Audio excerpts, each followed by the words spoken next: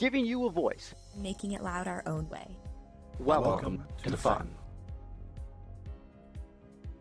First Updates Now FRC is produced in partnership with the Blue Alliance. Keep up to date on all live and archived First Robotics events and team stats at thebluealliance.com. And by viewers like you. We need your help to keep fun loud, live, and independent. Help us by visiting our Patreon to pledge your support at patreon.com/First Updates Now.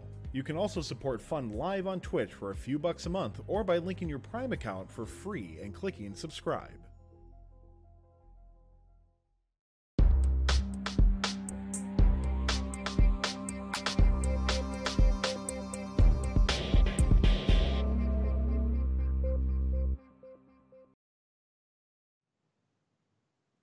Good evening, everybody. Week 4 is in the books, and it was a good one. 2 number 1 seeds with over a 3.0 RP average. Only 1 first-seeded alliance winning an event this week in Michigan. We had 3 finalist alliances coming from the bottom of the bracket, and we had the first event in FRC this year with an 8th seed winning the entire event. Sorry about that, Mike. We'll also be previewing 4 absolutely stacked events coming up in Michigan in Week 5, and also Shepherd is an event as well. The best robots from the best regions. This is InFiMidation. Reporting for First Updates Now, I'm PJ. I'm Freddie. I'm Mike. And I'm Sky. Before we jump into a recap, Sky, tell us about our giveaway this week. Yeah, just like last week, we have a giveaway from the show thanks to our friends at Redfish Robotics of fun logo mugs. So let's bring on Tyler to talk more about what it is and how you can win. You guys get to talk about the keyword for how you can win, but the fun logo mugs, once again, if you haven't been watching recently, this is your opportunity to win a pretty cool mug. Go to tinyurl.com/Redfish Robotics, and that's your opportunity to check out all the cool mugs that they have up on Amazon. The fun logo mug right now is already sold out, but we do have some spares for a giveaway still. So, gentlemen, what's the keyword for the giveaway here? The keyword for today is Youper, as in someone who lives in the Upper Peninsula of Michigan. That is Youper, Y-O-O-P-E-R. Oh, I thought we were going to make them find out how to spell it. So I know, but then I felt bad because nobody really knew how to spell it. All right, we got to get going here because we have a lot to get through. Yeah. So, all right, so the Jackson District event had a relatively standard set of playoff matches with the notable exception of Alliance number 6 upsetting Alliance number 3 in the quarters. After Alliance number 3 had some robot issues and made a mad scramble to get back in it. It was actually kind of close. But the semis saw no additional upsets as a classic 1v2 finals emerged. Alliance number 2, 1481, the Riveters from Farmington, Team 4362, the Gems from Brighton, and Team 7501, the Golden Gears from Brooklyn, ended up winning the event. But Alliance number 1 was composed of 1023 Bedford Express from Temperance, 5202 Full Metal Jackets from Concord, and 5688 Robocats from Pittsford. Contrary to what we are accustomed to, the number 1 alliance, as I said, came out strong and managed to snag finals number 1. Finals number 2 is really where the drama happened, with 1481, the Riveters, proving to be slightly more consistent in Sandstorm than their opposite counterpart, 1023 Bedford Express. The number 1 alliance managed to employ a relatively standard 2 offense, 1 defensive strategy, whereas the number 2 alliance went all in on the offense. 5688 on Alliance number 1 played such aggressive defense that partway through Finals 2, they managed to tip themselves a lot over, allowing Alliance number 2 to claw their way back into a match that was starting to slip away from them a little bit. Alliance number 2 managed to secure that second win, taking the event in 2 matches. Chairman's was taken by Team 302, the Dragons. Engineering Inspiration was 1481, the Riveters. Can't talk enough about them at this event, apparently. And Rookie All-Star was 7501, the Golden Gears. Take it away, PJ. Hey, real quick, is this from Robotics Game Day, a new thing, like this overlay they have? You need like a microscope to see this. Yeah, I don't know. Like, look at this down here on the bottom. Like, good luck if you're watching this on a phone. Jesus. All right, sorry. All right. So, up in Midland, we had a pretty interesting event. A lot of upsets in that one. Our winners were actually the 6th-seeded alliance of 5509 Like a Boss from Midland, 3770 Blitz Creek, also from Midland, and 3414 the Hackbots from Farmington. Finalist was Alliance 5 5166, the Fabricators from Freeland. 5424, Rogue Robots from Midland. At 5517, the Engineers on Fire from Burton. Their versatility or lack thereof is what killed the number one alliance and a couple of the other top-seeded alliances at this event. 5046, the Jacked Up Jackets, seeded first, and they were a decent hatch and cargo bot. They picked a hatch-only bot in 5712, Hemlock's Gray Matter. And then for their third robot in the background, they picked a robot with no ability to score game pieces. It was just a pure defense robot. So this locked them into basically the same game plan in each match. Like Hemlock would score hatches, Memphis would put cargo behind them, and their third robot would go play defense. However, this got them out of quarters, unlike another number one seed. But the Fifth Alliance exploited this in semis because they were able to switch rogue robots between offense and defense between matches or during the match. So they were able to keep their scoring up and then come over and slow down the other alliance. So this really killed the first seed alliance. Sorry. Alliance 6 ran a very similar strategy. Actually, 5509, the Alliance captain, played defense for most of the matches while Blitzkrieg and Hackbots did all the scoring. So it was very, very good set of finals matches. Chairman's went to 5216, Evil Empire, from Essexville. This is the first ever Chairman's Award. EI went to 5712, Hemlock's Gray Matter from Hemlock. Rookie All-Star was 7784, the Vassar Voltage from Bay City. And this is the first time 2619, the Charge leaves their home event without 2 new medals since 2014. For the last 4 years, the Charge have gotten some combination of Chairman's, EI, winner, and finalist, and this is the first time they leave with no new medals from their home event. So that was an interesting one. So let's kick it over to West Michigan. Freddie, what happened over there? All right, so a little bit about West Michigan. It was a very exciting event, as it usually is. Tied for the longest-running FIM district event. It's been a district since FIM's inception in 2009, and it was a regional many years before that. Unlike other events this week, there were actually no first-round upsets, which is kind of surprising based on how other events went. Our two finalist How many alliances. times are we going to mention it? Pitted the number 3 alliance of 5927 Globetrotters, 2474 Excel, and 5173 Fenville Robohawks against the number 1 alliance of 2054 Tech Vikes, 3620 Average Joes, and 3458 Code Blue. Interesting fact about Finals 2, as we've seen with a lot of defense in Michigan, 3458 actually had some trouble getting to the other side of the field, leading them to contact 5173 on the HAB platform with 4 seconds left in the match, giving the Blue Alliance a level 3 climb. That given climb and 12 other foul points, also stemming from other defensive offenses throughout the match, are what made the difference, and the Blue Alliance won the match and the event. So congratulations to those, the third alliance. In terms of awards, our chairmans went to 5567 Code Red Robotics out of Milan. Our engineering inspiration went to 3620, giving them a double silver Kling Bling. So congrats to them. And our rookie all-star was 7812 Robot Warriors from Ionia. Now I'm going to send over to Mike to talk about Lincoln. So Lincoln, after surprisingly grueling qualifications matches, Team 50-50, Cowtown, came out on top and selected 67, the Hot Team, and 50-66, Singularity from Saline. They faced off against the number 8 Alliance, captained by 58-53, Fear the Termigators from Ypsilanti, and they got a steal of a pick with 55-30, the Green Hills Lawnmowers from Ann Arbor, and also picked up 76-60, the rookies from Ann Arbor, the Biting Irish. So they swept the number 1 Alliance and the whole event, 6-0 in elims. They gave Hot their first quarterfinals exit since 2013, and these guys love rubbing it in my face. Whatever do you mean? So the number 1 went undefeated. They faced off against the number 3 Alliance of the Dreadbots, 36-56, 65-70 Whiteford Bobcats from Ottawa Lake, and 50-67 Steiner Steel Storm from Ann Arbor.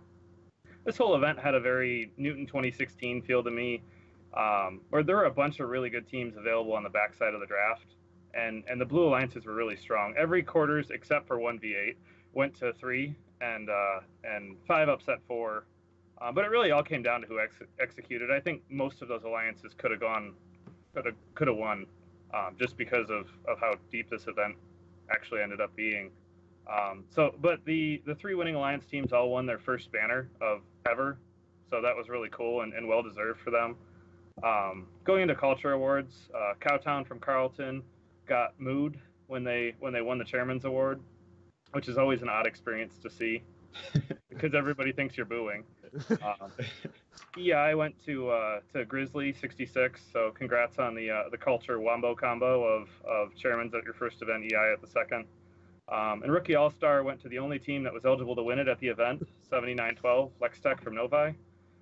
So are we calling it the Culture Wombo combo now? Is that what we're going with? That's what I'm going with. Okay. Sky, you want to tell us about Alpina? All right. So Alpina, the finals came down in the end to a 1v3 situation. So we had Alliance number 1 of 2075 Enigma Robotics from Grand Rapids, Team 2137 Torque from Oxford, and Team 6573 the Allenson Viking Robotics from Allenson. I will let my co-host drool over 2075 later on, so they can take care of that. But for the finalists, we had Alliance 3, which was 862 Lighton from Canton, Team 3536 the Electro Eagles from Heartland, and 7171 the Wolverine Wildcats from Wolverine. So both alliances were utilizing 2 scoring machines and a defensive bot. Furthermore, 2137 from Alliance number 1 and their opposite number 3536 on Alliance number 3 had robots that can kind of reach over, kind of light defense being played on them, which meant that kind of that whole defensive strat started to kind of fall apart for both alliances a little bit. And these were kind of 2 really well-matched alliances, and it showed as they kind of wrestled. Alliance number 3 would take the first finals match by a 3-point margin. Alliance 1 would then kind of reorganize and come out and take the second match by a 10-point margin, and then the third match by a 11-point margin. All these scores were in the kind of 70s and 80s. And the number 1 alliance ended up getting the W from some actually kind of sizable competition. So for chairmans, we have Team 862 Lightning Robotics getting that Kling Bing silver gold. Engineering Inspiration, we got 6077 Win King Kujan. And Rookie All-Star, we've got 7808 the Dragoneers. So all of these events, we now have to get ourselves into top 10 in FIM. So let's begin our countdown of the top 10 teams in Michigan from last week's competition, voted on by you, the viewers, in the FRC Top 25 polls. While we will say if any of these teams finished, well, we won't say where any of these teams finished in kind of the overall top 25, we will discuss the top 10 vote getters in FIM. So what's everyone's thoughts on this list? Just run through it real quick. We've got 2075 Enigma, 2054 Tech Vikes, 1023 Bedford, 67 Hot, don't know how you got on there, 3620 Average Zoes, 1481 Riveters, 4003 Trisonics, 2137 Torque, 862 Lightning, and 3656 Dreadbots. Personally, I think 1481 Riveters belong above 1023 Bedford after kind of seeing them go head to head, but that's just me. So, Mike, your rebuttal? I still think I have more medals for the year than you, Sky. So. Oh, shush. Solid. But, yeah, what I'm looking at, what I see is I'm really glad 2075 ranked first. For those who weren't following, they had the highest ranking score that Michigan's seen so far. They had 5 rockets completed in qualification matches, most of them by themselves, up in Alpina. 2054 ranking second, also another one. They had a 3.33 ranking score at West Michigan, if I remember correctly. And so those seem like a pretty solid top 2. Overall, definitely not as bad as last week. So thanks y'all for coming out and voting. I see Richard in chat from 3620 believes that they are overrated. But I don't know. I think they deserve to be there. I don't know if anybody else has any thoughts about 3620 or this list as a whole. I think it's a pretty good list. Like you said, I think it's a lot better than our list last week. So thanks for voting, everyone. But I think 3620 is a little high. Late in the playoffs at West Michigan, they did struggle quite a bit in the finals. And and I think Hot's a couple spots too high. I think there are a lot better options. No offense, Mike.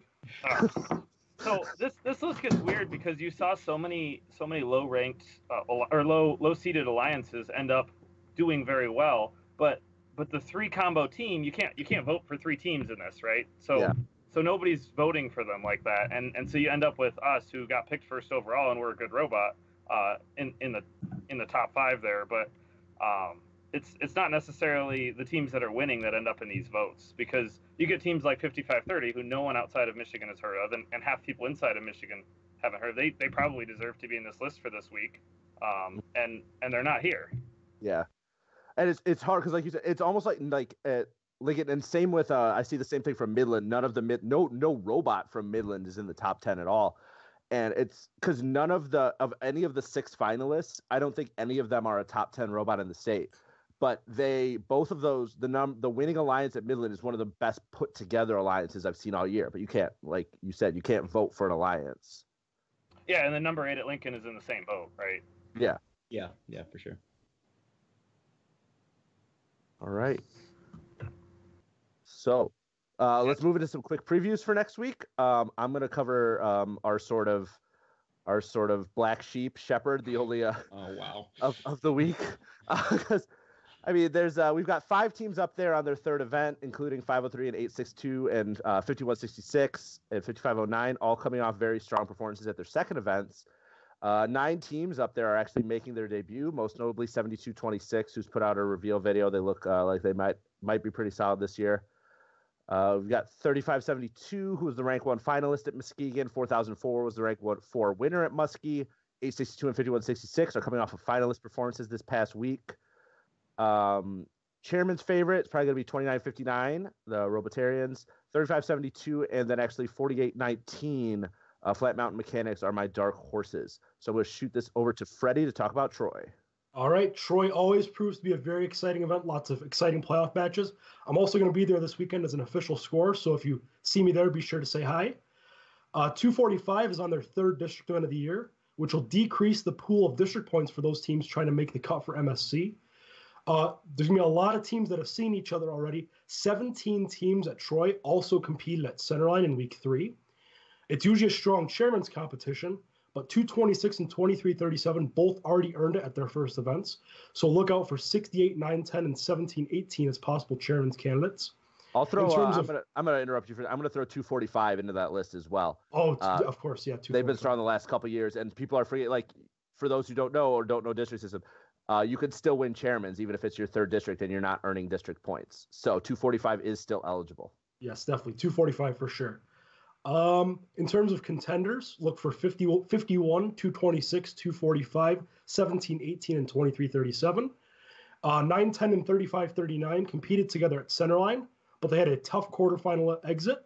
So we'll see if they can return to form this weekend. Now I'm going to send it over to Mike to talk about Alpena 2. So Alpena 2 is a little interesting because it's not full yet. So there's still 5 spots available. If you want a third play, might not be too late. I think it's fair to say everyone expects the Bees and the Robo Jackets to pair up and take gold here. But there's probably, and I'm kind of hoping a Lincoln situation happens, but who knows? There's a few contenders you got to watch out for. 107 from Holland Robotics, 2834 the Blackhawks, 4381 the Twisted Devils, and 5530 the Lawnmowers. 5114 Fenton is hungry after 2 quarterfinal exits, and they might not have enough points for MSC, so this could be them trying to soak up some points. 7 teams are doing their third play, most of which I've mentioned already. And then 2 teams debuting in FIM, one of them who's already played out of state. PJ would kill me if I didn't mention 5702 Robototomy, one of his favorite teams. Twisted Devils 4381 is probably the chairman's favorite, but it also could go to 5505 or 6077. And then 33 and 5216 both have chairman's awards already, but they could be in contention for EI there. PJ, you want to cover Marysville? Yeah, I don't want OG Nick getting any more medals, so no EI. We don't need him flexing in next week's show. Okay, Marysville quickly. We've got 3 teams debuting. The theme of Marysville is storylines of redemption. 70's looking for a serious bounce back after not even making elims at their first event. They're going to need some serious points. They might not be able to make it to MSC even with a perfect event. 217 has 2 quarterfinal exits this year at Kettering 2 and the Finger Lakes Regional. They're looking to improve, potentially looking to pair up with Chimeras for the 3rd year in a row at Marysville with a finalist and a winner's medal. They might be going for another one. 302 won down in Miami Valley, but were bounced in quarterfinals at Jackson this past week. Green Engineers had a disappointing quarterfinals exit at St. Joe. A couple of teams with more successful first events, 494 and 3667, won Kettering 2 together and will be reunited at this event. Crevolution was a finalist at Centerline. Rookie sensation, 7491, the Cyber Soldiers, who were rank 8 finalists and got a robot award at Kettering 1, will also be there for their second event. Chairman's looks to be like competition between 1189, 2604, and 3667. My personal pick is definitely Mechanum Knights / the Poho Robos for that award. So, Sky, lead us into probably the most competitive event in all of FIM this year. Yeah, so Detroit Einstein is absolutely loaded, and by that I mean East Kentwood. So we have lots of high-profile teams, event winners, and high-profile event winners, and there is a just absolute pile of teams vying for the top 8. Most of these teams have of course played before, and the line selection is going to be drama enough, let alone the actual limbs matches. If you want to chime in chat here and make your guess on who will come out on top. But we have Team 27 Rush, 67 Hot, 1918 NC Gears, 2054 Tech Vikes, 2767 Strike Force, 4362 The Gems, 4855 Ramageddon, 5460 Strike Zone, important distinction, and 6990 Wayland Wildcats. But we've also got some other teams that could make a pretty big splash, like 5675, 288, and 4967. As far as chairman's goes, this event isn't nearly as deep as the robot competition, but the favorite of this has to go to 2771 Code Red with 4967, that one team, having a good look as well. Others that have had some good luck in the past, like 3875 Red Storm and 4327 Q Branch. But the field isn't nearly as deep as that of the robots, so we might see a new team kind of push onto this list and some drama for EI. I have an overly bold prediction here. We're going to see 27, 67, and 67 in that order on the schedule, on the same alliance at some point, and it's going to be a very satisfying and symmetric team list on that schedule to look at. I will bet you a hat that we are not a second-round pick. I think he's talking Qualls match. No, but it is Qualls match, but I'm not going to take that bet because that makes me relying on the FMS, and if I've learned anything, you do not rely on the FMS. But we do have some swag to change hands here. So, Tyler, can we get that drawing? Yep, we're gonna do the. Sorry about that. We're gonna do the drawing. I'm trying to eat my dinner here. No, we're gonna do the drawing for once again for the awesome mugs. Thanks again to Redfish Robotics. Check them out at tinyurl.com/Redfish Robotics. And the winner, you gotta type in Uper, is going to be Alexosity, ALEXOSITY. So congratulations. If you won the fun mug, please reach out to First Updates Now, either on Twitch or our Discord, with your mailing information, and we will get that out to you. And thanks again to Redfish Robotics for all their support, and go check them out. Thanks, everybody. All right, we're going to have to stop there and wrap the show up. Thank you to everyone who's watched, sent us questions and comments, and supported the show. If you want more First Robotics in your life and like what we do, all that we ask is that you let others know about this show and that this is the place to go for more FRC in their lives. If you got a few bucks to share, we appreciate it. But if not, we totally understand and are delighted to have you on board. Be sure to click the little green follow button above and click the purple sub button to see if maybe you have a free Twitch Prime sub available. On behalf of myself, Mike, Freddie, Sky, and our producer Tyler, I would like to thank you for tuning in. Thank you to all of our moderators in chat. Our next show is Mouth of the South, coming up in just a few minutes because we're running over time. We'll be here, same time, same place, next Monday for the recap of Troy, Marysville, Kentwood, Shepherd, and Alpena 2. Good night. We need your help to keep fun loud, live, and independent. Help us by visiting our Patreon to pledge your support at patreon.com/First Updates Now. You can also support fun live on Twitch for a few bucks a month or by linking your Prime account for free and clicking subscribe. Thank you to all of our co-executive producers, keeping fun loud, live, and independent.